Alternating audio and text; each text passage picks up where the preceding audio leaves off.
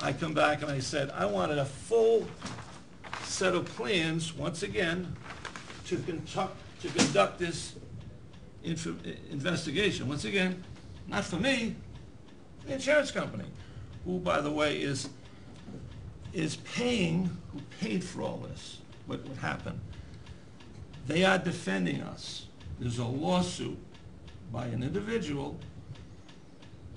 I'm not even at liberty to tell you, it doesn't make any difference what case, it all wraps into one another, okay? I didn't do this myself. I didn't make this up.